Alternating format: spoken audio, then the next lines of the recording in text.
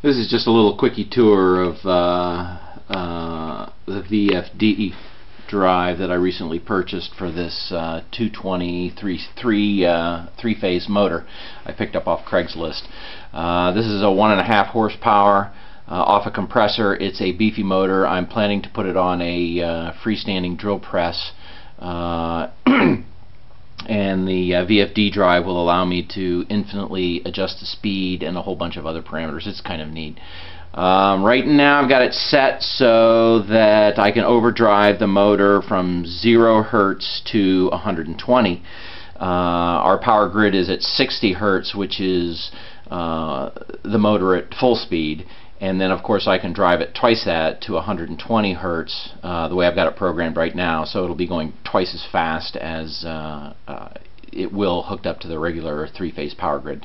It's kind of neat, actually. This is the first time I've played with one of these things, and it is all that, and when it's on the drill press, boy, it surely will make selecting the perfect speed for drilling any type of material a child's play. If you hit the run button, right now you can see that it's set to go at 53 hertz, and if I adjust the potentiometer here, you can take it down, listen to it go slower,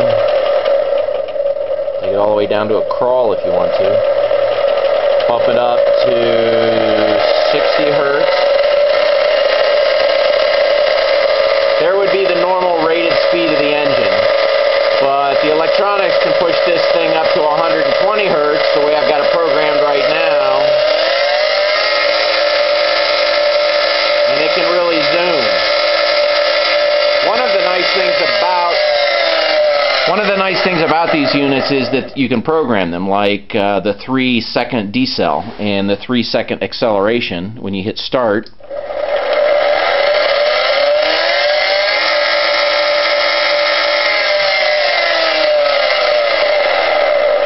it brings the motor up to speed slowly and brings it down slowly, so there's not a lot of wear and tear on components and stuff like that.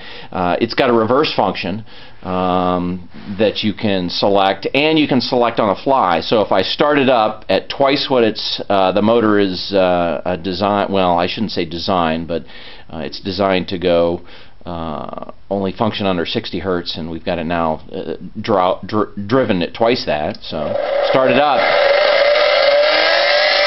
hit the reverse, it slows down, and then accelerates in the reverse direction.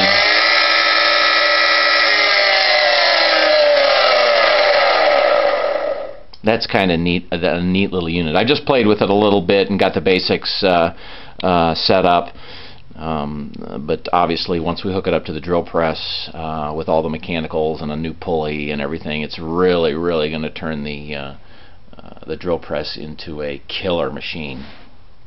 I figured the moto geeks and electronics people and machine shop folks would get a kick out of this. Thanks.